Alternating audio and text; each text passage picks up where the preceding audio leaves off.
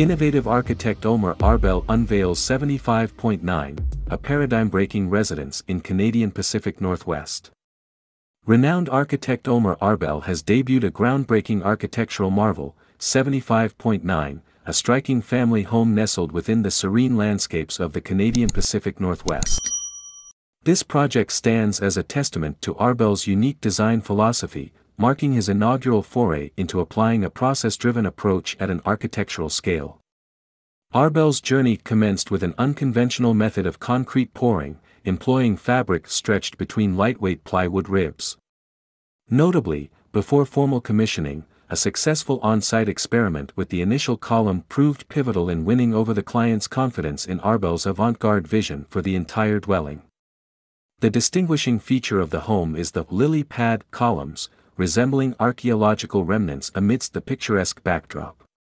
Comprising 4 double-height volumes crafted from glass and cedar, the structure seamlessly intertwines with nature. Magnolia trees flourish atop these columns, while the surrounding hay field elegantly blankets connecting passages, blurring the line between architecture and the environment. Within the interiors of 75.9, a compelling narrative of domesticity unfolds through columns of varying height and position.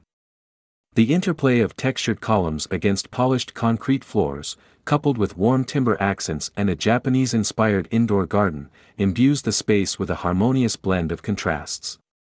The ambient illumination, courtesy of Bocci lighting fixtures, adds to the immersive experience. Arbel's magnum opus, a culmination of over a decade of material experimentation, embodies his most ambitious venture in championing a process-oriented approach. It skillfully juxtaposes contemporary living with an enduring archaeological allure, marrying innovation with timelessness.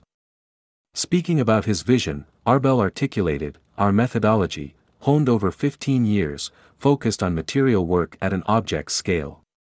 This project expanded that methodology to the realm of architecture. It involves treating concrete artifacts as discovered forms, first creating them and later integrating them into living spaces. Arbel advocates for relinquishing control over materiality, allowing the materials themselves to influence the resulting form, an ethos resonating profoundly in today's era of boundless possibilities in construction. His vision signifies a pivotal shift in redefining the intrinsic value of creation, emphasizing an analog approach to materiality that empowers materials to shape the form, an ideology poised to redefine the trajectory of architectural innovation.